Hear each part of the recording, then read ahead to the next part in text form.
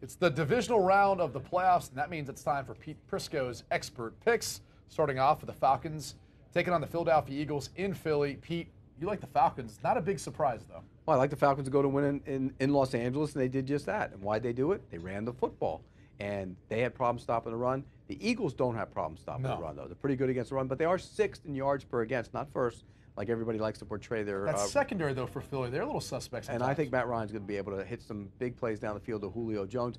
But the biggest thing for me is the defense. The Falcons' defense is playing very good football. They were top 10 defense in the league this year. They will continue to play like a top 10 defense. All those young, fast guys going to cause all kinds of problems for Nick Foles. Give me the Falcons minus the points. They had a lot of success versus Todd Gurley a week ago in the wild card round. You're suspecting the same versus Jay Ajayi. Let's go to the next game. The Titans up at Foxborough taking on the New England Patriots. That's a big spread, 13.5 points. So you like the Titans in this case? Give me that. Okay. Give me those points. And you know why?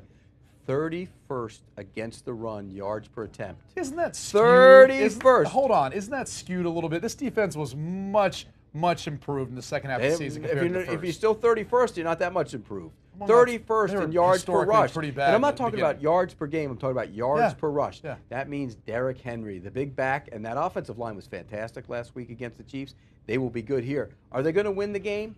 No. But they're going to cover that number. Give me the Titans plus the points. Something tells me you might be wrong on that one. But let's move on to number 3. The Jacksonville Jaguars are taking on the Pittsburgh Steelers, a rematch from earlier this year. And you like the Jacksonville Jaguars, who are getting 7.5 points. It's too many points. I think that defense is in the head of Ben Roethlisberger. He's already started talking about him. I mean, this is a guy after they beat him last time and he threw 5 picks, he was wondering if he could do it anymore. And then last week he was saying, I'd like to see him again. He's in their head. Look, Blake Bortles was awful on Sunday. He's been awful for a number of weeks No, now. he was awful on Sunday. He threw for 370 yards against San Francisco. Don't tell me about yards. He's been the king of garbage yards at times. They lost that game. Yeah, but here's the bottom line. They got to allow him to throw on first down. I'm going to say it. I say it all year long. He did not throw on first down. They played that game like, we're going to win 10-3. And you know what they did? They won 10-3. This week, forget about it, but they will keep it close.